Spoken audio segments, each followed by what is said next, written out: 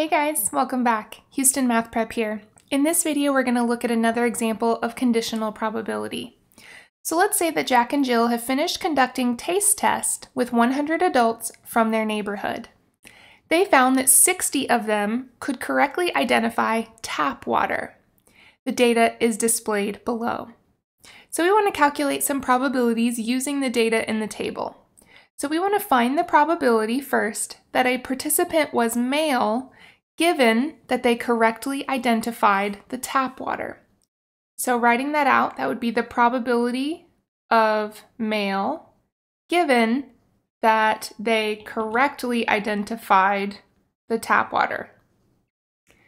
So a couple different ways we can do that. We can use our formula that says this would be the probability of a participant being male and correctly identifying divided by the probability of correctly identifying. But also that would be the same thing if we're given a table of the number of male who correctly identified divided by the number who correctly identified. So using that idea, looking at our table, the number of male participants that correctly identified the tap water is 21. And the total number that correctly identified the tap water is 60.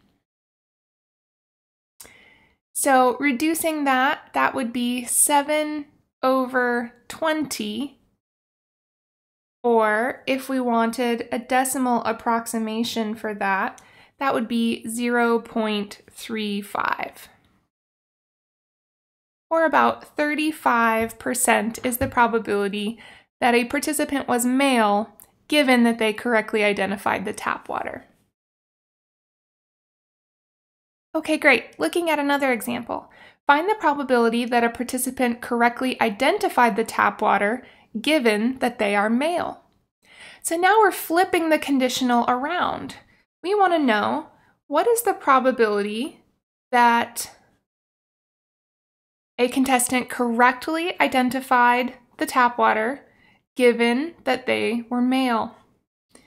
So this would be the probability of correctly identifying and being male divided by the probability of being male.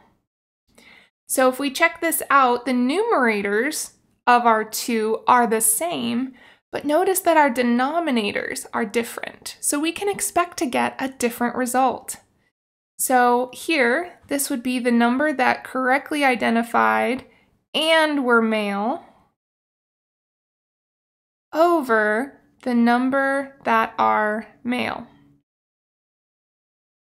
So our number that correctly identified and were male is, again, same from last time, that is 21, divided by, now we're looking at the total who were male.